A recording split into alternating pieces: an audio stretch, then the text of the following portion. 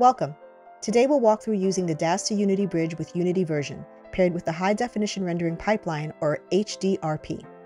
The first step is to prepare your Unity project. If you haven't created a project yet, click New Project. Then select either the 3D HDRP Core Template or the 3D Sample Scene HDRP Sample Template. For this demonstration, we'll select 3D HDRP Core. Enter the name of your project and the location, then click Create Project.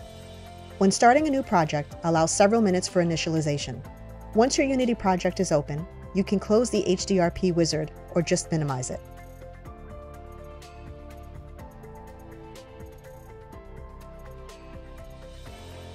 Next, open Daz Studio. For this video, we'll add Victoria 9 to our scene.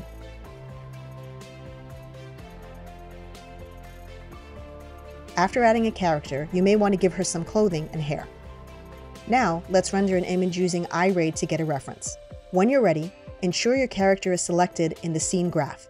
Then go to the File menu, select Send To, and choose Daz to Unity. This is the Daz to Unity bridge. Make sure your project folder is correctly set. Select the Unity Assets folder. Notice that Daz Studio automatically detects that this is a new Unity project and automatically checks the option to install Unity files. For figures and assets with skeletons, select Skeletal Mesh.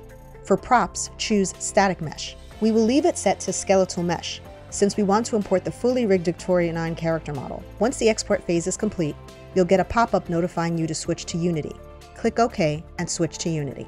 If you have the Unity project open when you click OK, the Unity project import window should appear for your project. If you are prompted to update the script API, click Yes to all files. After import, the Daz to Unity bridge is installed. Next, Unity automatically detects and imports the figure exported from Daz Studio. A message may prompt you to add an iRay diffusion profile for the HDRP pipeline to render skin and other materials with subsurface scattering. If the project settings window does not open, click Edit and select Project Settings.